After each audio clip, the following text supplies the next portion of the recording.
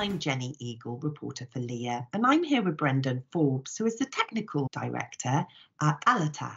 Brendon, how long have you been with Alatas, and what does your job involve specifically? I've been with the company now just coming on 5 years. My previous history and the working history has been in fairly similar roles in the lifting industry. So my role is quite broad-based. I'm a technical director for the group, but I also take on quite a bit of operational roles, different entities or different parts of the company. So my focus is on oil and gas maintenance contracts and developing the engineering and technical function around the group. And of course, you're in a great area in Aberdeen. Well, yeah, that's I've been here for, I guess, coming on 20 years actually in Aberdeen. So, I mean, it's always been a major centre for engineering roles and technical roles in general. And we've gone through in the recent past, a mix of ups and downs, I guess, with the outlook of industry, transition to renewables, what that means for people coming through for the next generation. And I think to some extent it's perhaps spooked a few people that maybe there isn't going to be longevity in here, which I don't agree with. So it's prompted me and plenty others, I'm sure, to realise we probably have to do quite a bit more to plug the skills gap in general and also covering the gender side of that. And that moves into the fact that we recently celebrated International Women's Day, and we spoke to one of your colleagues, Gisela. How do you feel about encouraging more women into this industry? Well, I mean, it's obviously key. It's key that we have a diverse workforce, but and there's been a lot of efforts over the years to try and boost that. And you see in the numbers and the statistics that there's been quite a lot of success on that side. But the bottom line is we need to encourage more women in, and we need to showcase people like Gisela in our business who have come in, who do a really prominent role and absolutely critical role in our company, and to show that there's multiple different pathways. It's not just straight up engineering roles, there's other technical STEM-based roles you can come in and do. We recognise that we need to do a bit more of that to attract people into the company as we continue to grow ourselves, And what are you working on at the moment?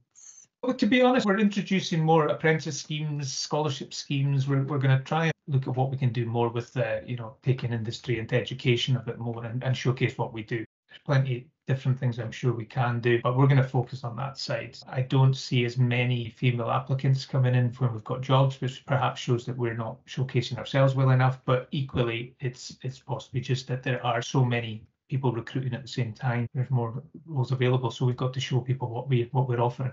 And it's interesting when we talk about the future market opportunities. Where do you see this industry going in the next 5 years? It's buoyant. The oil and gas side perhaps will continue to go through some transitions, but it's not going away. It's going to be here for a long time. We focus on energy in general and marine transport industry. So, our spread of activities across the ports markets and the subsea, the traditional marine markets and oil and gas markets. So anyone coming into our business gets exposure to all these different areas where one may take a little bit of a dip, the others pick up in demand. So from our point, there's a whole lot of opportunity for people to come in and do well and have a fulfilling career. What changes have you seen since you started in this industry to now? Well, I actually came in through a graduate program with my employer at the time, and it was a fantastic program. And we try and replicate certain elements of that in what we do. Where there was always a focus on giving people exposure to multiple different parts of the business, and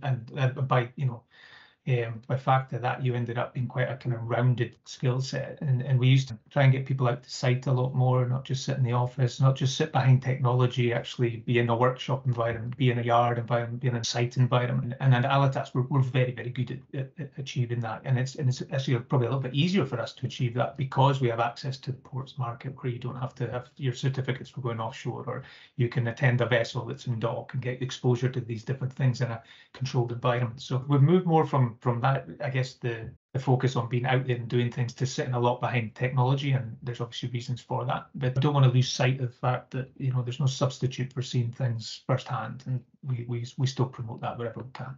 And so what's next for you? Well, we're a growing business. We're growing across markets and across regions, so we'll continue to develop our technical base here in Aberdeen, but equally in a lot of our other key critical locations around the world, we're doing similar programs and projects, so to try and boost the teams over there. So what we learn in one area, we'll look to take into another, and we're really looking at, as I say, taking apprentices, graduates, and cross-skilling, of course, from other industries where we need to support everything we're doing. And are you taking part in any LEEA events this year? We'll be taking part in Global Lifting Awareness Day. There's a good chance we'll be attending LiftX this year. So, and we'll see what else we can cram in at the same time. Well, thank you very much for your time today. Thank you. Lovely to speak to you.